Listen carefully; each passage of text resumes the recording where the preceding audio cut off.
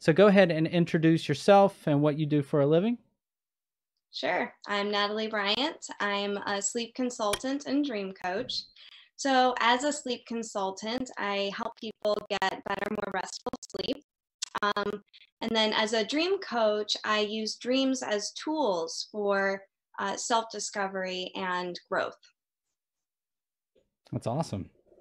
All right, so we're going to go through a list of questions, and then we're going to get some recommendations from you, and then we're going to get into audience Q&A, and then we'll let you go on your merry way. But we're going to start now from the very beginning. So tell us about your childhood, where you grew up, your family, siblings, anything like that. So all the way back. Okay. Yeah, way back. So I am from, wait for it, Normal, Illinois. Oh, wow. Yes, that's a place. And no, I'm not kidding. And it is exactly what it sounds like. To answer the question on everybody's mind, it was painfully normal. So that's probably why I became so interested in kind of like altered states of consciousness, such as dreams, and in sleep and these different things, because there really wasn't that much to do when you're surrounded by cornfields. But I was also really interested in this idea of nature versus nurture. So for your viewership, nature is this idea that it's kind of like a false dichotomy, where you have or a debate where you have the nature side where it's mechanical, and we're kind of born with the circuitry, and the environment has very little to do with shaping a human being and their personality. And then all the way on the other end of that, you have the nurture side where, it's all, you come into this world as a blank slate, and it's all, experience that shapes you. And so, of course, now we know that it's not one or the other. And epigenetics has shown that it's kind of this complex interplay. But I remember as a kid just being fascinated with this idea that, and it was so obvious to me that your experiences shape who you are. I could actually see some of the things that happened to me as a child changing the way that I responded to my environment as I got older and older and older. So I became very interested in this idea. And then it made sense when I went in to study memory, because that's essentially what we have as memories for our experiences. So I was kind of a dreamy kid, I was in my head a lot. But I was also the kind of kid who was really outspoken, very affectionate, like very interested in other people and like wanting to know what made them tick. I was also kind of a ham, really wanted to ham it up for people. I often joke that if we had YouTube when I was 6 years old, I would have been one of those like 6-year-old influencers, because I just love being in front of the camera. So that's kind of where I came from. And, but yeah, I was very fascinated in what made people tick, and what made myself tick. There was kind of, maybe I was a little self-involved. But ultimately I was just very interested in like interpersonal relationships and the way that the environment can shape a human being. Wow. So do you have any brothers, sisters? Yeah, I was kind of the middle child. I have an older sister, biological sister. She's 4.5 years older than me. We have a great relationship. I also have 2 stepbrothers, one older and one younger, also great relationships. So I was definitely the weird one out of the group. Definitely, like I said, the dreamer of the crew. But it was kind of fun growing up and having, my brothers came into my life a little bit later. I was about 7 years old. So for a long time, it was just me and my sister. And we built a really strong bond. And then to be able to, share that bond with 2 brothers was really, it was very interesting going from living with all girls to suddenly there are these disgusting creatures in my house. I But it was completely fun. understand. Yeah, I completely understand. So tell me, like, what were you like in high school? Well, let's see.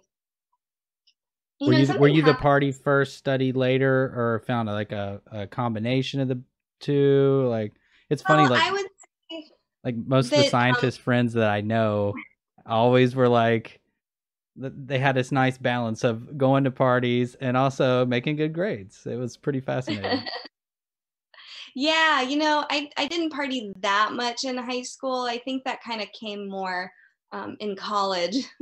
And that was when I discovered that balance. Oh man, I was unstoppable. Um, but I was a psychologist, so it was research, right? All of these like interpersonal interactions. I was doing my research. There you go. No, as a high school kid, something happens where that kid that was, that 6-year old that was like standing on the chair at Payless and singing, the theme song to Annie and didn't care who heard her, and drawing a crowd. Something happens in the socialization process where, you're not, that kind of behavior isn't rewarded so much when you're kind of going into like junior high and high school. It's much more like fit in those like differences that made you cool and interesting and got you a lot of attention from your family and from your parents. Those are the kinds of things that you get bullied for later on. And so I kind of experienced a shift in the way that I related to people. I was much more of a wallflower. I was very self-conscious, but there was this part of me that was just dying to stand out. So of course I became like one of those grungy, punky hippies, because that was the best way that I knew how to be anti, establishment, but also stand out in a way, and not be just one of the sheeple. So, lots of grungy clothes, lots of patchwork. The dreadlocks didn't come until later. Dreadlocks didn't come I until can college. totally see you with dreadlocks. Oh yeah, my hair took right to dreadlocks. Are you kidding me? I basically just rolled out of bed and was like, I am not doing this anymore. That's awesome. So when were you actually like your first memory of being like, okay, psychology is something that is going to be big in my life in the future? hmm I would say, I remember taking a psychology class, maybe it must have been my junior year of high school. And I found it to be just absolutely fascinating. It was like, there's no question, this is what I'm going to do. And I think that it wasn't until I graduated from undergrad with my degree in psychology that I realized that I wanted to study sleep and dreams. Now, I always kept, like as a child, I should mention that I always kept a dream journal. I was very, very interested in my dreams. And, this idea that we spend a third of our lives asleep, and yet we just kind of take it for granted, like breathing, and we don't really understand why we sleep, what's going on during sleep. And so it just made sense for me to make that transition after I got my degree in psychology. It was a podcast, Radio Lab, an episode that they had on sleep. I want to say it's in the first, it's kind of earlier in the series, and they were describing a study done by Bob Stickgold, who is at Harvard Medical School, and he's one of the premier researchers on dreams. And he talked about this incredible study that he got on the cover of Science for, which is he basically had people play Tetris before they went to sleep and then woke them up and asked them what they were dreaming about. What do you think they were dreaming about? Russia? Tetris. They were dreaming about Tetris, and everybody Oh, has had experience Well, then where I would have been way off because like when I hear Tetris, I think of Russia. It's probably because of the the stuff in the music. background. Yeah. And actually, there was probably people, what he found was that there are probably people who were dreaming of that, because they would dream of, Tetris and like the blocks, and like sometimes it was really spot on, but your dreams aren't like that. Dreams aren't, what we call veridical, or just like one-to-one replay of what happened to you during the day. Then dreams would be really boring. No, it's a combination, it's an amalgamation of what happened to you during the day and maybe some of your past experiences. And then there's this like generalization and abstraction process that happens. And that's what he ended up finding, was some people, he would wake them up and they would say, yeah, I was dreaming of Russia. And there were these, buildings that were in the shape of, these like Tetris shapes, and so it really combined with their knowledge about the world. And so when I heard that study, I said, hold on. I didn't realize that you could study dreams. Like that wasn't, I didn't even know that was a thing. And two, I didn't know that you could get on the cover of Science for that. So it just became absolutely, 100% what I was going to devote my life to at that point. That's awesome. So where did you do your undergrad? Undergrad, I did at Southern Illinois University, Carbondale. It's a small town at the southern tip of Illinois. It's a party school, to answer your previous question. It was like rated, number 2 party school just under UCLA the year that I went. But I managed to, stick with it, didn't party too hard, graduated magna cum laude. Wow. So. Awesome. Um, so you mentioned like let's get more personal. So yourself, when did you say you got dreads? Oh, that was my freshman or sophomore year Of high school? of college. Of Of college. college. All right. So Mm-hmm. what was that transition like? Because I know when I talk to a lot of kids who are going off to college now, especially that have been sheltered or in a small town, um, you almost see the mind being blown of dealing with all the freedom that they have. So what was that like for you to go from a place like with cornfields? Like I'm saying I came from a small town in the country. So what was it like for you to make that transition to a bigger school? So it's actually a smaller town, Carbondale, than the one that I grew up in, believe it or not. Normal shares, it's a twin city, also Bloomington, which is where State Farm Insurance, that's like our biggest, that's like our claim to fame. But, it was a huge transition for me, going from, being under my parents' roof to suddenly having all of this freedom. Now, the dreads weren't a rebellion in any way. It was actually just like, I'm sick and tired of dealing with my hair, but it just so happened to fit in nicely with my aesthetic. So that was really good. You know, I think that there's a sense of balance that everybody has to come to, and it comes at different times for different people.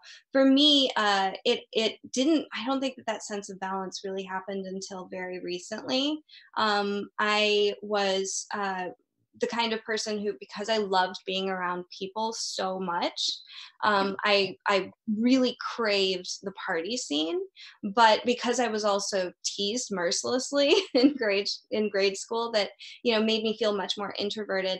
I needed the help of like alcohol, in order to kind of smooth that transition. So naturally, I think what happens with a lot of kids is that they're just in awe of all the freedom that they have. And it's very easy, especially if you're in an environment like a party school environment, where that's not only accepted, but it's kind of expected of you. I didn't let it interfere with my studies, though, because I also knew my limits. So, for instance, I never signed up for classes before 10 a.m. like that is just not going to happen. So you make it work. You make it work. That's awesome. Yeah, and it's good to reiterate the fact that you with all that new gained freedom, that you still have to be rooted into why you're at this place in the first Exactly. in the first place. And I made that mistake my first go round when I met Dr. J. But all right, moving on. So let's go over some obstacles, whether you had academically or personally throughout your education experience up until um, your graduate degree and doctorate degree. Like, did you have anything major that came up that you struggled with? In undergrad, I feel like, I see these memes of like of kids lamenting about how hard college is, and I didn't have that experience at all. I found college to be pretty much a breeze. I didn't really. I was so spoiled. It was mostly the balancing my party life with my work life, because that was like my main. I mean, that sounds so privileged, and I just want to own that, because that was like my primary issue. And then, it wasn't until after when I graduated and I had to enter into the real world, that I really struggled. I think what that looked like, because I wouldn't say that my undergraduate education finished when I graduated. In fact, we're encouraged to choose a major at a very young age, like before our frontal lobe is even developed. And I got lucky because I chose something that was true to me. I didn't know what I wanted to do with it yet. When you get a degree in psychology, you have two different paths. The first one is, you can do research, you can become an experimental psychologist, and then you're on the tenure track, you're doing a professorship thing like Jay's doing. Or you can go the clinical route, and work with patients and become a therapist. I thought that was the route that I wanted to do. So after graduating, I got a job as a substance abuse counselor. Now, I was 23 years old, and I myself had my own problems with substance abuse. I was dating somebody with problems with substance abuse. And so to enter into that situation, I thought it was going to be a great resume builder. And, it has been. But it was, I hadn't learned boundaries yet. And that's very important when you're dealing with a client or a patient. You don't want to take on their stuff as your own. And also, these people are in pain, they're suffering. So, if they're, and some people are, want to blame you or project some of that suffering onto you. And if you're a 23-year-old kid with barely any training, no training in how in counseling, I had just a basic understanding of psychology, that and you're doing a job that is not true to who you are. I had the mask that I wore, when I was drinking a glass of wine with my friends. And then I had the mask that I wore when I was telling, my students, these were high school students, when I was telling my students not to do that. And what that created in me was a division that was so uncomfortable. It's cognitive dissonance. If you probably know what that is. It's like basically when you're living something that isn't in alignment with your truth, and something's got to give.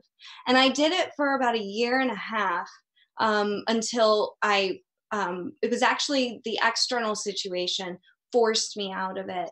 And luckily so. I mean, I'm so, so grateful that it got so hard that it was now impossible to do. And the only option was to leave that job. And once I left that job, I moved back home, picking up the pieces, decided to get a research gig. And that was pretty dry, but I was so terrified from what I had experienced, as a counselor. that I said, clinical psychology is just not for me. I'm never going to do that. And so that's why I went the experimental route when I ended up going to graduate school. But now that I've, been through the ringer, so to speak, I see that, that was a function of being undertrained and not aligning with my truth. And my truth at that time was that I was having a very superficial experience in this world. And I was really craving deep connection with people, but I just didn't know how to go about it. And so that's actually fascinating that I'm now that we're talking about it, I'm realizing like that's what I do in my coaching is I find people who are in these situations where, they've got a job and the money's good, right? But it's not what they're meant to do. And that's a sickening feeling. And when I came out of that situation, I mean, it was no more than a year later, I developed an autoimmune disease.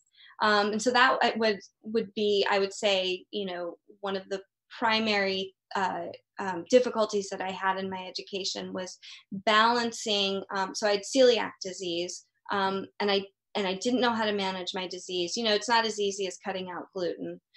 It's much more complicated than that. And also, food is a way to connect to people. And so, the body really is a symbol for what's going on in the mind. And I did not have strong boundaries, and my gut then reflected that and did not have strong boundaries. And so, there was this called leaky gut syndrome, which is a precursor to celiac disease when, the body just starts attacking itself whenever it's in the face of a threat, right? And a lot of, it's my fault, it's so symbolic. So that was a huge barrier for me. In graduate school was learning, in undergrad, it was learning to balance my party life and my school. And now it's learning to balance my disease and my school and self-care and my schooling and my work, which is such a wonderful lesson. And I would never, I wouldn't want to do anything differently because it taught me so much about myself. But it was hard. It's really, really hard when your brain is inflamed and you can't think, and you're, trying to interact with people and learn very, very complex, difficult topics. And then, you have the exact imposter syndrome that I had as a counselor is now just being repeated in my schooling and in graduate school. And that happens with everybody, but it's just really interesting. It just really speaks to this idea that we think that if we change the environment, if we change the outside, if we change what's happening out here, okay, now I'll be happy. But no, all of these things function to just kind of trigger us over and over and over again. So huge learning experience, being sick and having to just muscle through. It really does make you feel like a superhero at the end of the day. So there's I didn't that. know you had celiac. Yeah, that seems to be an uptick. I'm seeing that a lot now. Like the person that teaches me martial arts also has it as well, and I found that out. I was like, wow. And then I think my aunt has it as well. So it's weird. I'm starting to see it pop up more and more. But I get what you're saying about changing the outside. The way I think of it's like painting a house. It's still got that crappy interior, and it might be nice, for other people walking by, but you still have to sleep in it, but all right. Well, so are you managed to the celiac things? It's all managed now. You're doing really well. Yeah, it is. And I want to say something about that painting a house thing because, the house symbol in the dream, that was Carl Jung's symbol for the psyche, the mind, the life. And so when you said that, it was like, yes, I remember at that time having a lot of house dreams where I was like in my house and it was just grody. There were a lot of people in there that I didn't even know and I didn't like. And I remember, in hindsight, looking back, it was like my house, my life, my psyche, my brain, my mind wasn't someplace that I wanted to be.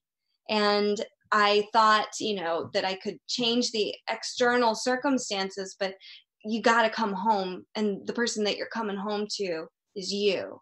And so, not that, and then the beauty of it is, and this is actually to your point, to your question, is am I managing my celiac disease? Once I realized that, the person I'm coming home to is myself, and I better build a relationship with her. I better become friends with her.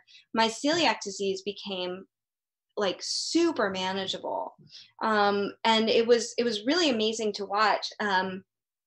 In the first year of graduate school, that was when I was diagnosed. I would have like a crumb, or cross contamination. Somebody would put a fork on something containing wheat, and then I would use that fork, very, very small amount, and I would be down for the count for 2 weeks. Um, and a lot of that was because, yeah, there was pain there, but there was the suffering on top of the pain, that was making my life unlivable. It was like living in, like, my consciousness was sandpaper. It was like really the only way that I can describe it. And then once I started really coming, feeling at home in myself, and building a friendship, really falling in love with myself, all of those symptoms became just so much easier to deal with. And it's because I had learned self compassion. So it really, you're right, there is an uptick in the incidences of celiac disease and gluten intolerance. And I think that that's, an issue of, there are a lot of different reasons why that is. And doctors, unfortunately, are, just prescribing a gluten-free diet and not much else with it. Maybe a cursory, hey, also manage your stress, right? But I think one of the things that we need to be teaching people, with any sort of disease, but especially an autoimmune disease, is self-compassion, because that is the best way that you can deal with these types of symptoms. And the fact that it's an autoimmune disease tells me that there's something happening in here where there may be some, attacking of the self. So learning self-compassion is just absolutely crucial, to overcoming those kinds of hardships. Yeah, that's a very good point. All right, so let's move on. Let's see. So you worked as a counselor. Was that before you started graduate school? That's right. So take me on that journey from graduate and up until like how and what the process was like to get your PhD. So I was working I was a data manager, working for a publication company, and just back in my hometown, looking at those cornfields again and thinking to myself, uh, I have dreams, and I have stuff that I want to explore. And then I heard that podcast and said, sleep is it. Sleep is what I have to devote my life to. And I found the one of the best sleep labs in the country, and I applied. And I have no idea how, but I managed to get in. I look at the people who came before me and the people who came after me, and I'm like, if I would have come, a year before or a year later, I'm not sure if I would have gotten in, because, the competition was so fierce. But they saw something in me, and I was accepted into the University of Arizona. I had 3 advisors, and I totally recommend, if you are a graduate student and you're looking into programs, look for a collaborative program, like the ones that they have, like the one that they have at the University of Arizona. You have one advisor, but you're shared between many. And so if, heaven forbid, if anything happens, a relationship, quarrel between you and your primary advisor, then you have other people that you can get support from. But for me, it was really a team effort. We had, 3 of the best minds on the topic that I wanted to study. And I just got to sit there and just like soak it in. So my primary advisor was Rebecca Gomez. She's an incredible memory researcher and developmentalist. And she was really like the we called her like the mother hen. She really held my hand through. I cried so many times in her office. She always had tissue for me. She was very, very supportive, but she also pushed me and made me feel safe to kind of, move forward. Lynn Nadell, who, he's the guy who wrote the book on the hippocampus. Hippocampus is a cognitive map.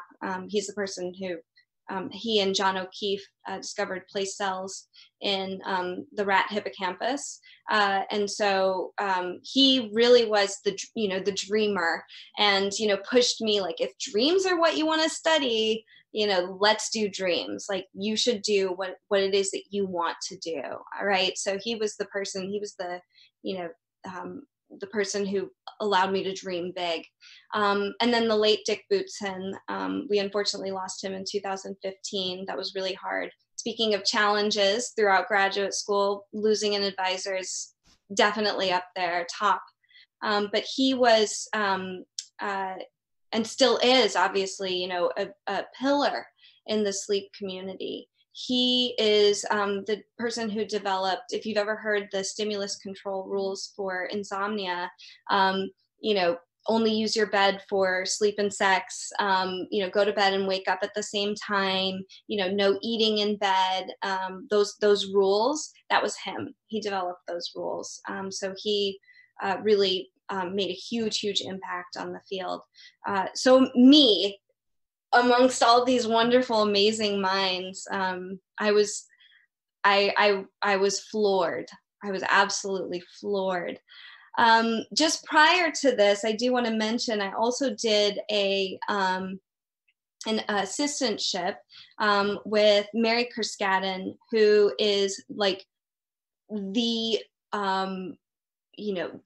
the bigwig, the head of the research around early school start times, and how this is really destroying teenagers and prepubescent kids' ability to learn, because they're waking up way too early and they're not able to function. She's the person who pioneered the research showing that not only do teenagers need to go to bed and wake up later, but they also need to sleep longer. So when you're sitting here saying my teenager is so lazy, all he wants to do is sleep all the time, it's because there's a biological drive to do that. So I got to be part of that research and help them collect that data. So so it was a whirlwind of going from the starry-eyed, I just want to study sleep, I've got my undergraduate education in psychology, to, all right, let's go work with the absolute pioneers of this field. That's absolutely incredible. So what'd you do your thesis on, your dissertation, and how did you come about going that route? So when I first arrived, I was, fresh out of this assistantship that I did with Dr. Kerskaden, where, I was fascinated, and I've always been fascinated with adolescents. That was the age group that I worked with as a counselor. I love that time because they're coming into their adult minds, but they're still very childlike. They're entering a time of,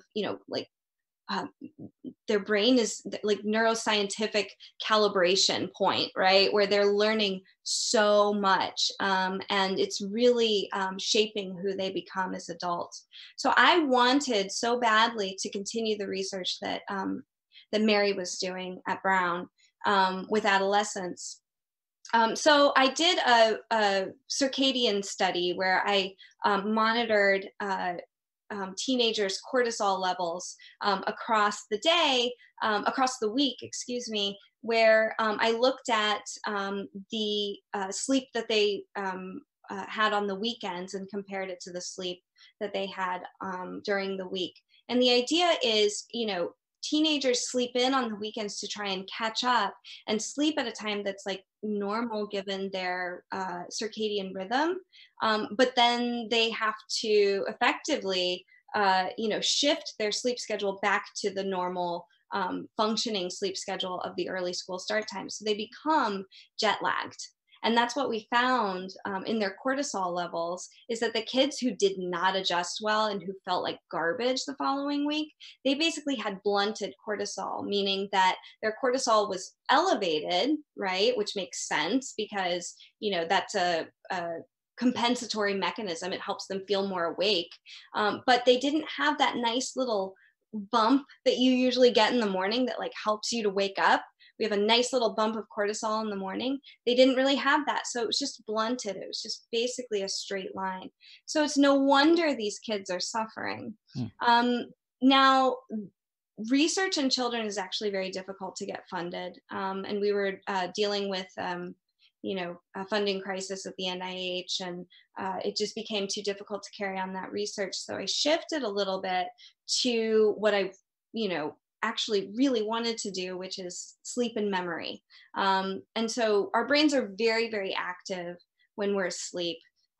We're taking information that we encountered during the day, and we're integrating that information into our current worldview. And through that integration process, we actually start to change our worldview to fit the new information. So if you had a glimpse into this process, then you would be able to see how your brain effectively creates reality itself, right? So the research that I did for my dissertation was looking at how memories change over time. We teach people, two learning paradigms over, I want to say it's like 3 days. And we reactivate the first memory during the second learning experience, and then we teach them something new. Okay. So what happens is that new information becomes integrated into the old memory. And we know that this happens anecdotally, but that's not been really reflected so much in the memory research until very recently. We kind of thought that, memories are consolidated and then that's it, right? You can't change them after that. Well, this shows that you can, in fact, reactivate a memory, return it to a labile state, and then change it, and then reconsolidate that memory. And so my dissertation looked at this paradigm and the role that sleep plays in this paradigm, and found that events in the sleep EEG called sleep spindles, that's during stage 2 sleep. They look like little footballs. They're bursts of activity, and it takes about, they can about a half a second to 2 seconds long spindles in the EEG.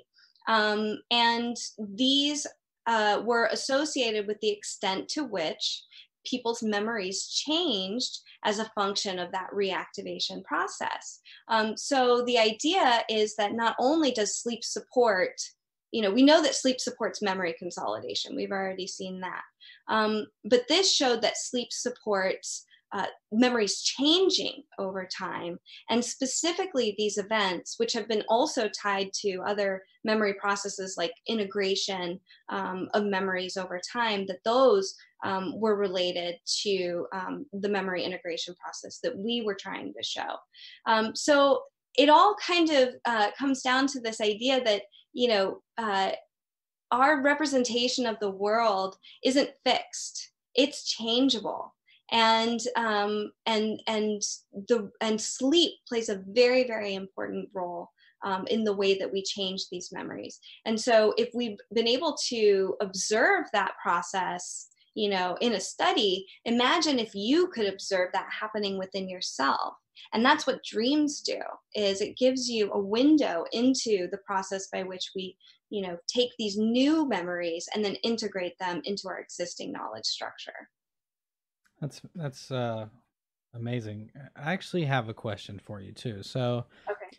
Dreams are, you said the day, you're taking things that have happened throughout the day, and it's your brain is making sense of it and consolidating it into a memory and then putting it away.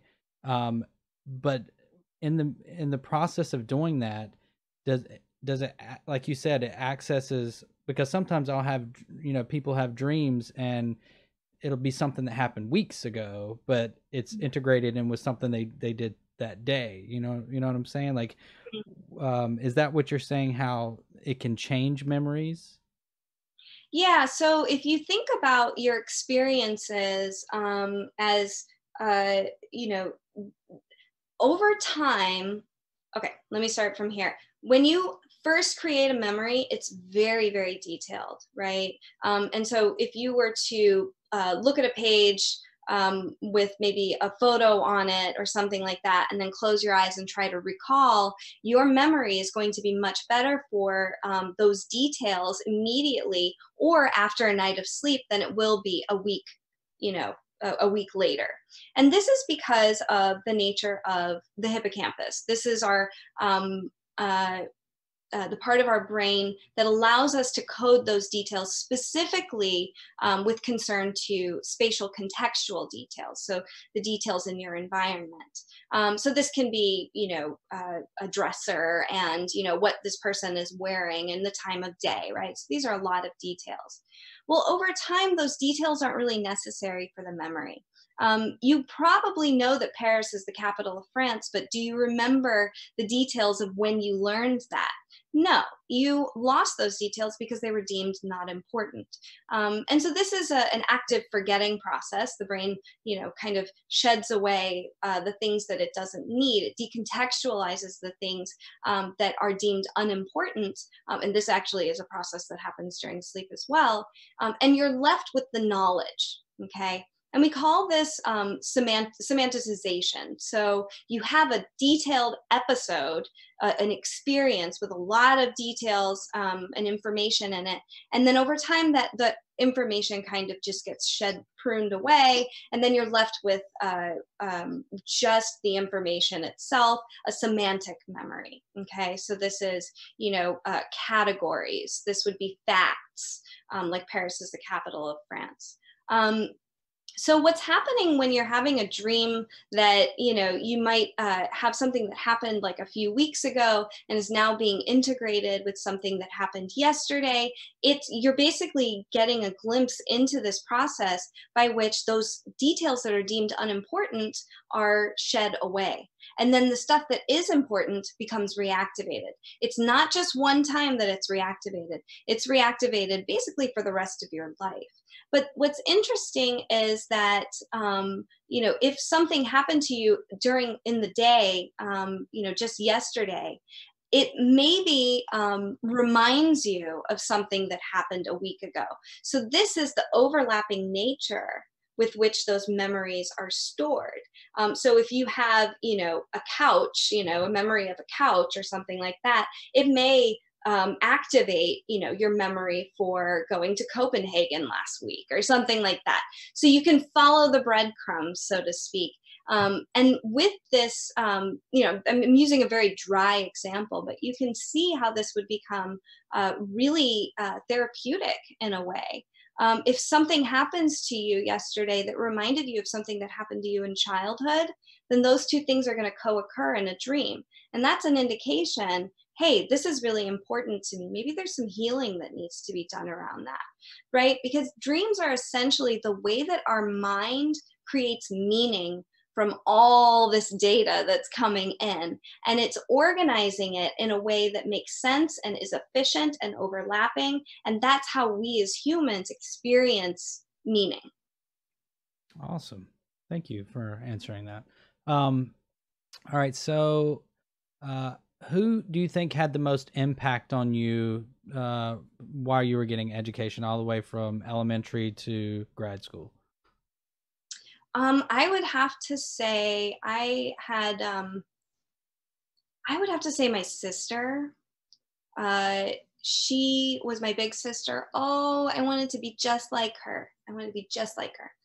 Um, you know, she went to med school. She became a doctor, and I wanted to be a doctor. Not that kind of doctor, because I didn't want to go to med school and I couldn't have gotten in. It's incredibly competitive. But I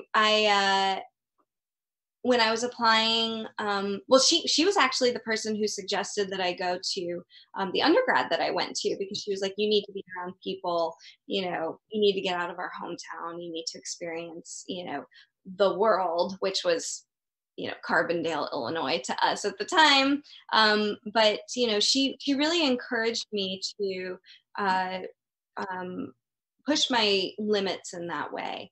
I think she understood the tremendous power that she had over me, or influence, I should say, that she had.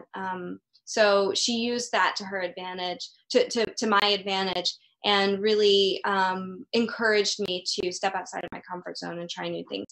And then she also really supported me through graduate school, through the application process, because I had never done anything like that.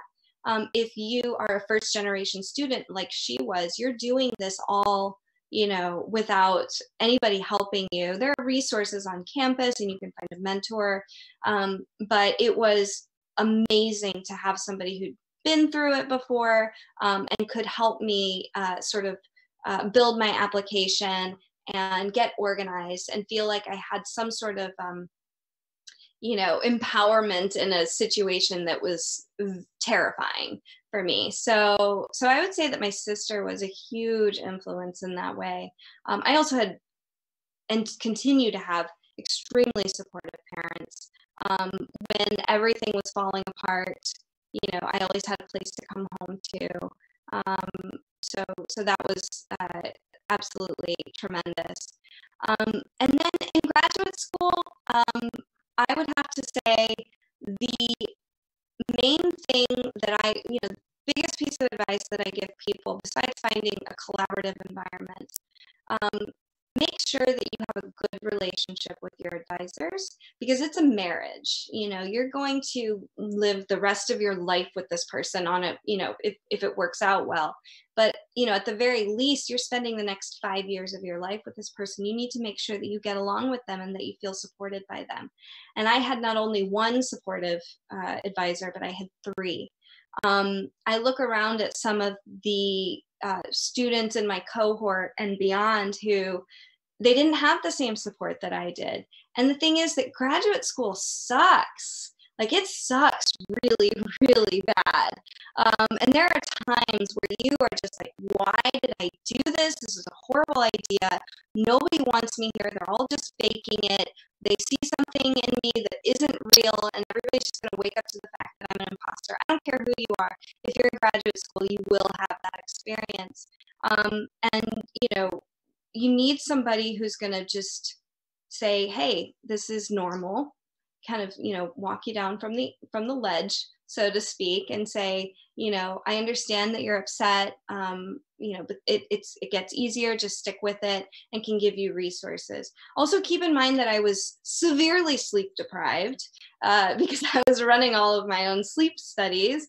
So that gets really tough too. But they also understood the importance of sleep. So, I remember one time crying in Rebecca Gomez's office, and she said, were you up all night? I think you just need to go home and get some sleep, because I was just so overly emotional. So find advisors like that. It's absolutely critical that you feel both supported and like they're, really pushing you, like my sister did, pushing you outside of your comfort zone. Because it's a terrifying experience, and if you have that support, it makes all the difference. Awesome. So, what work are you most proud of in your career so far? I would have to say the thing that I'm most proud of that I've done so far was write my dissertation, and I'm going to tell you why. I was so sick. I was so sick. If you have an autoimmune disease, they tell you to manage your stress, as if that's, just something that you can, like a pill that you can take, my stress management, and then you never have a flare up ever again. But it's not that easy. And no amount of, of mindfulness, it seemed like, was really getting at the heart of what I was experiencing. And also, there's this issue of not being in control, that was very difficult for me as well. I was doing everything that I knew how to do in terms of keeping myself healthy, managing my stress. I was meditating at the time, and staying away from foods that made me sick, and just trying to manage my inflammation at that point. But something happened that triggered my whole system, and for the like last push, the last 3 months that I was writing up my dissertation, I was probably the sickest I'd been, since before I was diagnosed, right? So I was getting like consistently glutened over and over and over again and didn't know what was going on. And my brain was so inflamed that I didn't know where I was half the time. I was in hospitals. And then, this experience was feeling like that sick, but then also having to write, 100-page dissertation. So when I look back on that, I really, I can do anything at this point. Like if I did that, like I am unstoppable. Like I am a superhero. If I can do that while sick, like nothing is going to stop me. Absolutely. All right. So what are your plans for the future? Where are you trying to go from here? So I, after graduating with my degree, in experimental psychology, I did the postdoc thing for a while, and I realized that my heart was back in, helping people. And you can do that to some extent as a researcher, but you're doing it on like a global scale. It's kind of depersonalized. Um, and some people like that, some people, that's a really good fit for them. But for me, I needed to, be working with people directly. And I'd also had sort of an awakening, throughout this process of graduate school and dealing with my disease, and dreams played a huge role in that, because I was using my dreams, to help me understand myself and why I kept having like the same behavioral triggers over and over and over again, and like how can I learn from this and move forward. And what I realized was, this issue of, self-compassion and self-healing and self-discovery is accessible to everyone, but so few people understand it. We're given these gifts every single night. We're given these tools, these windows into our unconscious that can give us clues into who we really are, what we really want, what we value, and how we can move forward with our lives, instead of just kind of being in the same, press the lever and get a pellet of food, behavior patterns. We can evolve past that, and dreams are a tool into this. Um, and so it just made sense for me to go the coaching route and actually start to take on clients. And I really just wanted to share with them what I've learned about dreams as medicine, as tools for self-discovery. So, so all this to say, I launched my business. I did a soft launch last year, and then started, really taking it seriously and taking on clients, earlier this year, and it's just been a tremendous success. It's amazing, how much this idea resonates with people, and I think it's because dreams are so personally meaningful, and even just having a person there to help you kind of work through it is extremely therapeutic.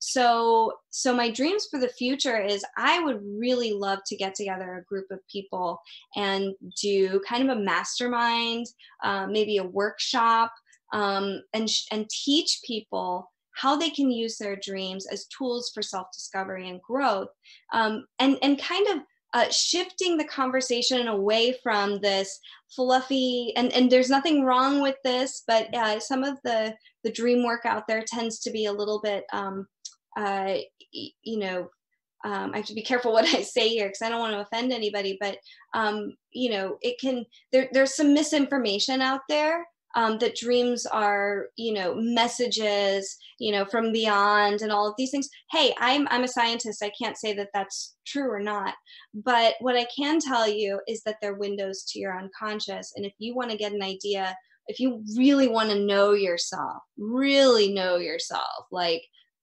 deep, deep, deep level, the dreams are where it's at for that. So getting people together and kind of teaching them a more scientific way, to do dream work, still kind of keeping the fun Jungian like shadow work as part of it. You're constantly working on, uniting these different, disparate parts of yourself to become a more whole person, and the dreams are this route to that. That's awesome. Yeah, I would love to see that at like a mastermind or a big workshop with a bunch of people, kind of, because I imagine something like that, you'd probably end up having people help each other, during that Exactly. whole thing. Oh, the group would run itself. Yeah, there you go. Easy money, right? So if anyone is looking into studying your the type of work that you're into, or just some stuff you watching on TV, like, do you have any recommendations for anybody? Yes. Oh my gosh. Have you seen on Netflix? There's a little, mini series called The Mind Explained. It's 20-minute episodes, and the 4 episodes, I told my family, who, they try to understand my work, and so, I do my best to try and explain it to them. And I'm like, hey, if you want to understand my work on a deeper level than what I've, been able to verbalize, watch these 4 episodes. The first one is on memory. The second one is on dreams. And then they have one on anxiety and meditation. So it's as though, this. I mean, it's really the perfect mini series. Did you and Jay So did you and Jay have something to do with that? no, surprisingly. Everybody that popped up on the screen, I was like, oh my gosh, I know that person. Richie Davidson is on there, and Bob Stickgold, who I just talked about the Tetris studies, he's on there. Everybody that I cited heavily in my dissertation is, they must have just like gone through, the list. So that one's a really good one for like a primer on, memory and dreams. I really like their episode on dreams because it puts to rest a lot of the, misinformation that I was discussing earlier, that kind of makes people think, oh, that dreams are just, they're in one of two camps. Either they think that dreams are like premonitions of the future and like communications from God, or, they're in this camp that dreams are like meaningless garbage, right? And so it's actually somewhere in the middle. It's our, as I said before, a window into how our brain is taking the experiences from the day and making sense of them. So that would be, something that I would recommend. Also, that podcast that got me started, it's, Radio Lab. It's their episode on sleep. It's absolutely, riveting. Just I've listened to it several times, and I always get something new from it. Awesome. So The Mind Explained. I've been seeing that in my feed, and I'm like, should probably watch that, but I think I'm gonna watch Inside the Mind of Bill Gates first. Like, so I'm working my way down the list, but it did look awesome. It looked like they did Yeah. a good job visualizing all the stuff too. So Yes. cool. So let's get into some audience Q&A, guys. If you have any questions, now's a good time to throw them in. But we've got a few. So, what traits should a person have to be a good counselor? A good counselor. Uh, let's see. Strong, I would say number one, strong boundaries. Not taking things personally. And this is, obviously, from from the horrible experience that I had, with it. Empathy, obviously, but here we go. We're towing a very fine line here, because you need to be able to merge with what the person is saying and feel empathy, for for their condition, but not so much that it starts to affect you. And here's what I have since done, in becoming a coach, and I actually accomplished this to a certain degree prior to even making the decision to become a coach. And this is a life lesson for anybody, which is, learning strong boundaries. And the way that we do that, it's not about putting up walls. It's not about holding grudges. It's not about imprisoning yourself, right? And keeping people out. What it is actually going inward to yourself and asking yourself what needs to be healed. And once you do that, once you sit with your own pain, then now you're able to sit with somebody else in that pain. I think what made me a really bad counselor was that I was doing what my clients were doing, and I was so used to not sitting with my pain. That's scary. Like, we do everything in this society to numb pain.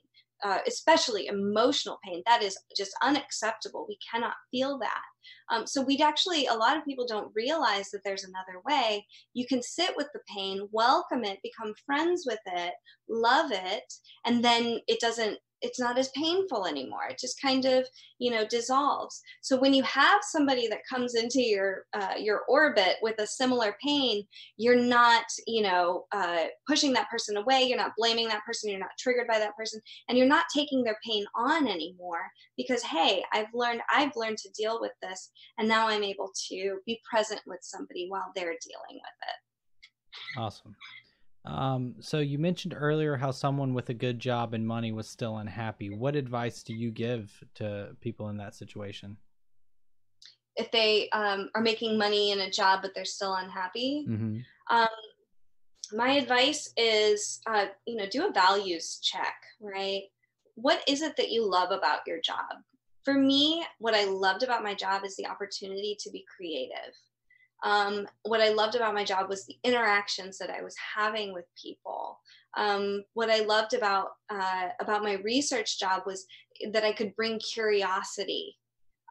Now, I can do those things in a different position, and one that has much fewer of the crap that I don't like. So, for instance, I do not like the academic publishing process. There are people who love it, or there are people who can endure it.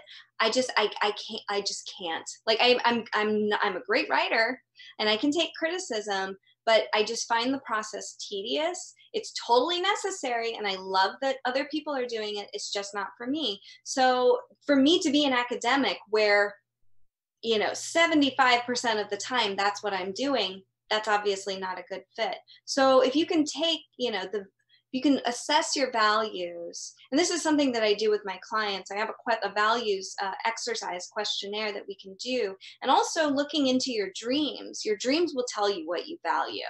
I had a dream, it's going to sound really far-fetched, but I had a dream that I installed my own washer and dryer.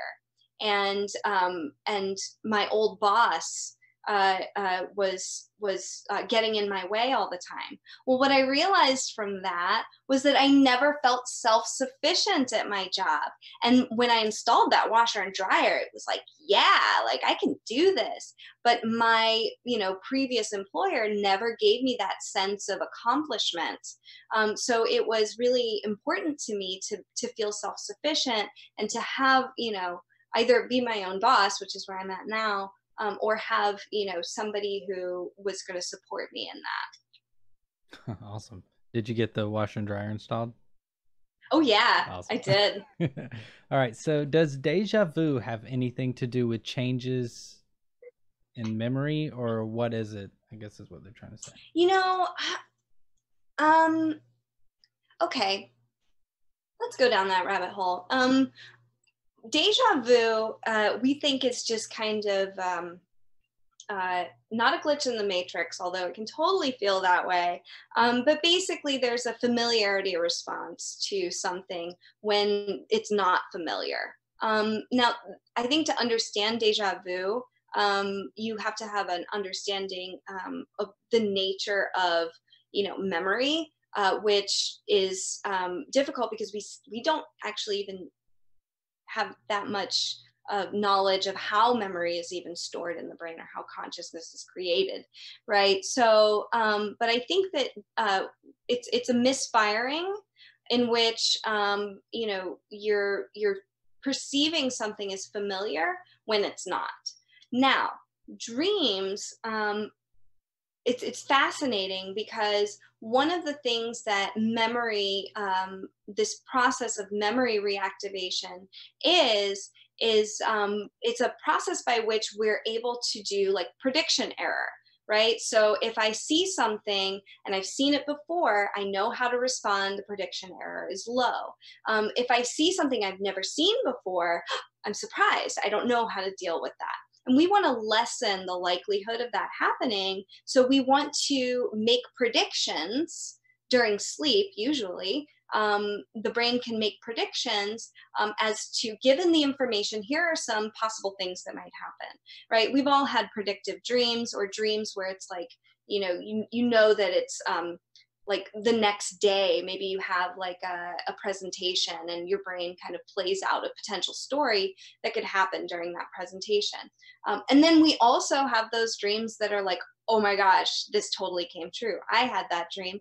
I predicted Jay's grandpa having a stroke 2 days before it happened. So the thing is that the brain is a prediction machine. And statistically, to take the magic out of this, statistically, it's going to be correct some of the time. We hear about the instances where it's spot on, right? Because those are the most interesting ones. And so, what this has to do with deja vu is that it's possible that, some of these things are happening in our dream world and creating a prediction error. It's creating something such that when we encounter that thing, we're not surprised. But the problem is that if we don't recall when we encountered that thing or that instance, it feels like deja vu. It feels very mysterious because we don't have anything to tie it to. But it may have to do with the dream world. Awesome. That's something I've always wanted to know too. So why do we forget dreams instantly usually? Oftentimes, so I just saw an article about this. Dreams are just like any other memory, okay? Memories are fragile when you first encode them. Encoding is taking what's on the outside and creating a representation of it on the inside. When we first have an experience, there's a fragile period. And if that memory isn't consolidated or strengthened within that fragile period, it's lost. So a really great example of this is meeting somebody and learning their name and then immediately forgetting it. And the reason that that happens is because we have interference of new information before that, the information of the name can be consolidated. Okay, so during that fragile period, usually we're like, so what do you do for a living? And how do you know so and so? And so your brain just system gets overloaded and it forgets the first thing due to interference. And this is what happens in the morning when we forget a dream. So we wake up, we're like, man, I had this crazy dream. And then you're like, I'm going to write this down. But first, coffee.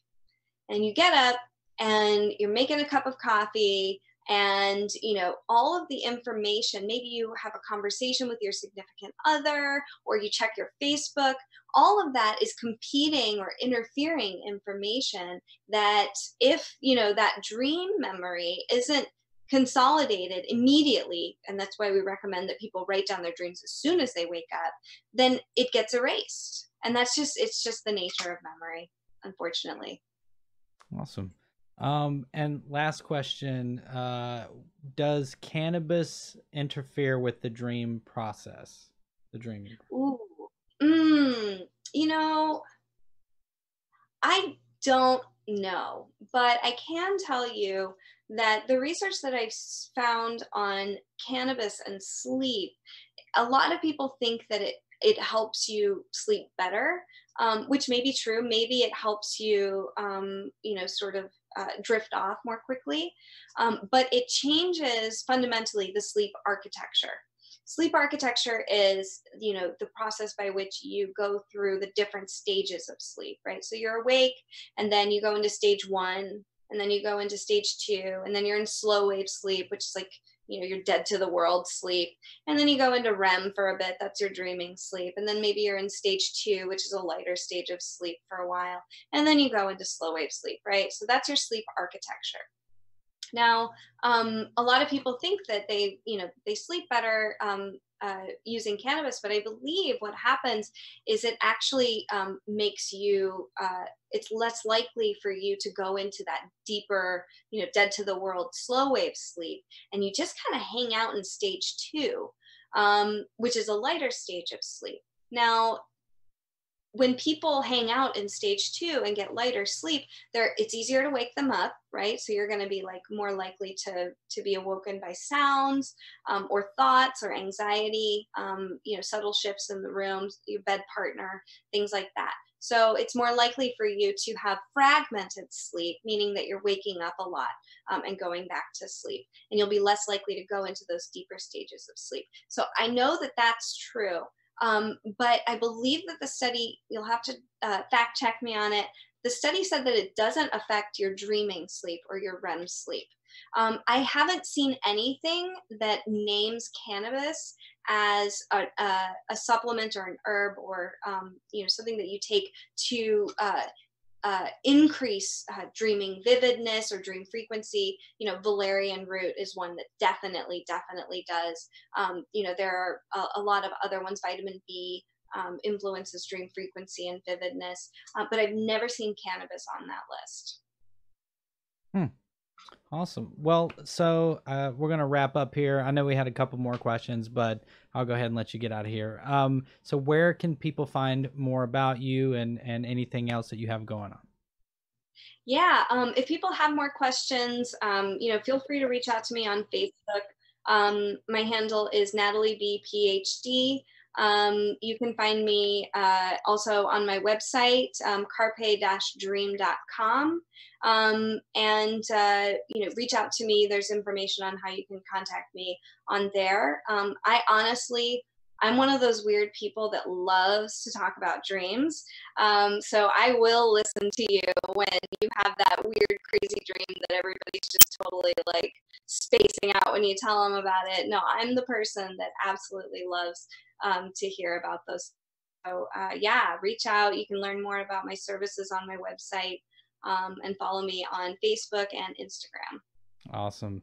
Well, I'll let you go, but I do want you and Dr. J to come back together. I think that would be fun. Oh, that would be amazing. I would love that. Yeah, and since we got the get to know yous out of the way, we can just dive right into some really fun stuff and see what we can dive right into the science. Or we could play the newlywed game. I've always wanted to do that with him because I think we would actually do really well.